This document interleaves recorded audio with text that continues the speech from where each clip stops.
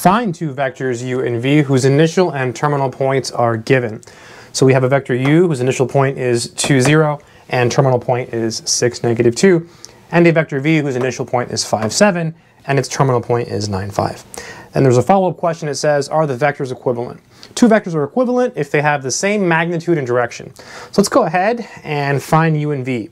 So to do that, all we have to do is subtract. The formula is always going to be terminal minus initial. So we take this point and subtract it from this point. And you just subtract the coordinates.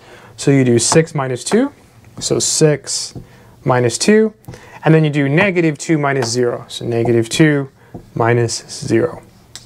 So this is going to give us, let's see, 6 minus 2 is 4, and negative 2 minus 0 is negative 2. So that would be our vector u. So let's just check that. 6 minus 2 is 4. Negative 2 minus 0 is negative 2. Good stuff. Let's do v up here. So it'll be 9 minus 5, which is 4. I'll go ahead and, I'll show the work. 9 minus 5. And then 5 minus 7. So 5 minus 7. This will be 9 minus 5 is 4. 5 minus 7 is negative 2. So this is our vector v. So we have our vector v. These are exactly the same vector, right? It's the same components and everything. So yes, they are equivalent. So two vectors are equivalent if they have the same magnitude and directions. You might say, well, they're the same, so obviously they're equivalent. The question is really asking about these, right? These vectors here, u and v, are the same as these. It's the same vector. It's just in a different place. So this vector here,